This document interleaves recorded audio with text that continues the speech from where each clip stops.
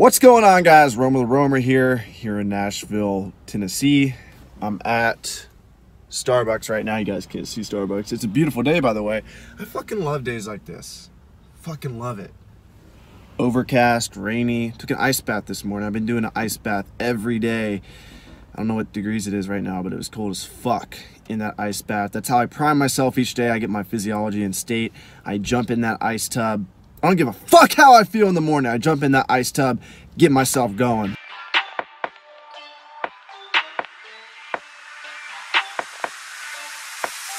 Look, grind hard, well done, sir, and welcome to the freaking Well Show. So, I'm making this video because I haven't been doing many vlog type videos. I've been doing lots of interviews and tutorials, and I just feel like fucking updating you guys on what the hell is going on. Because some of you, there's one motherfucker on here that's been watching my shit from day one. He's been watching me from the day I was living in my car all the way till now. And I used to only put out videos like this. So I'm gonna start putting videos out like this more. Right now, my business model is, it really revolves around consignment. I'm doing a lot of consignment. And a big portion of that consignment is restrictedinventory.com. So what I'm doing every morning, I wake up and I bang out 4 hours of focused energy. So for 4 hours, I just fucking focus. Got my laptop here. I always keep this on me now. It's a mic because I probably make, 3 or 4 videos a day for my virtual assistants on YouTube unlisted. So I make tutorial videos for them, how to do this, how to reprice, XYZ. I'm also pimping out restrictedinventory.com. So for those of you that are just following this for the vlog, it's restrictedinventory.com is a service where I sell restricted inventory for other Amazon sellers. Restricted inventory is inventory that they can't sell on Amazon. Amazon, for whatever reason, cut them off, said you can't sell this, their account's not eligible for it. So I offer a service that allows them to sell restricted inventory. Big part of that, though, is I have like 400 plus consignees now. I have 400 plus clients. And part of the reason why I got into Amazon, selling on Amazon rather than cutting lawns, I used to have a landscaping company. I wanted to get out of the service-based business and enter the product-based business, which I did. But now I'm entering the service-based business again because I have to provide reports for people. I have to let people know when their inventory got checked in, how much sold. I have to pay people each month. I have to provide customer service. I actually, one of my listers who used to help me pack books, her full-time job now is, well, not full-time, but instead of listing books, she doesn't list books anymore. She just handles my restrictedinventory.com emails. So it's getting my brain going in ways I didn't really have to think before because Amazon stripped us of the ability to create a brand and to create or to have to deal with customer service, which was nice. Fulfillment by Amazon, a service, or FBA, which is what almost all Amazon sellers use. You ship your shit to Amazon, they handle everything else. They basically sell it for you. Now, I still do FBA, but I'm adding a whole nother element to where I have customers now, and I have to, deal with customer service there. And that's inevitable. No matter how I decided to scale my book business, I was gonna go with more liquidation type deals where I would help. This is back earlier this year. Y'all saw me traveling around a lot. I was doing liquidation type deals, and that requires customer service too, but you have much fewer clients. So however you scale a book business, you're going to have clients in one form or another. Your clients are going to be your sources. So wherever you're getting sources from, I like to think of resellers as drug dealers, or the opposite of drug dealers. Drug dealers are going out searching for people to sell to, but Amazon sellers don't have to worry about the sale because Amazon sellers, we have all the data for the listings. We know that the book is going to sell.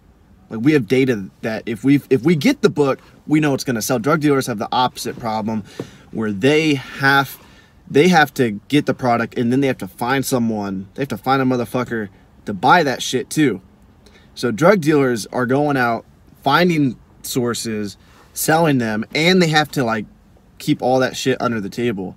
FBA sellers, I don't know why I'm comparing to drug dealers, but it just was on my mind. I was thinking the other day, we're kind of blessed having FBA because FBA handles, you know, customer service, they handle shipping, they handle all that. But as you build your business, you're inevitably going to add that customer service element to your sourcing side of your business. You understand that? So whether you're dealing with libraries, thrift stores, other resellers, whatever it is, students, you're going to have a customer service element. And that's what I'm dealing with. And so that's why the first 4 hours, I got this from my mentor, Caleb Roth. He recommended the book, The One Thing. I got this idea from that book, or this philosophy: work 4 hours a day when your willpower is at its highest. So the first 4 hours of the day, those are your power hours. That's when your willpower is at its highest. As the day goes on, this is science, your willpower goes down over time. That shit goes down. It's a muscle. Your muscles get fatigued, but they get stronger over time. So I probably deplete half my willpower just by getting in that fucking ice bath first thing in the morning. But I'm still feeling good.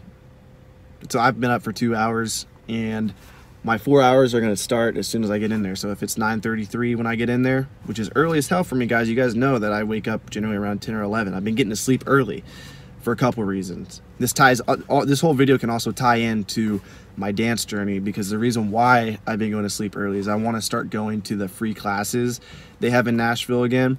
And the free classes start at like 7 o'clock, the free salsa classes. So I was going out at 7, or what I was doing was I was working till like 9 or 10, and then I would go dancing from like 10 to 12 to 1 every single night. So I wasn't getting to sleep till like 2 or 3 in the morning. So I was waking up, you know, 10, 11 o'clock sometimes. So I'm bringing back the time I go to sleep, my bedtime. It's called the circadian rhythm, something where you go to sleep when the sun goes down and you wake up when the sun rises. That's called your circadian rhythm. It's your natural sleep cycle. So I'm going back to the circadian rhythm, not for health necessarily. It's more to focus, to get the most out of everything in life. I want to become a better dancer, and for me to become a better dancer, I can't just go out dancing. I have to get lessons. So the free lessons are at 7 o'clock each night. So I'm going to start doing that again, so I can wake up earlier, work, get all my work done for the day, and then go dancing. And then I have to leave dancing earlier to go to sleep to wake up early the next day. So that's what's going on, guys. Hope you enjoyed that short little video, little vlog update. Anyway, peace out, family. Stay tuned. Some pretty cool content coming. Dope sells like the charge do, but selling's all about potential. And money speaks, then I'm the main act.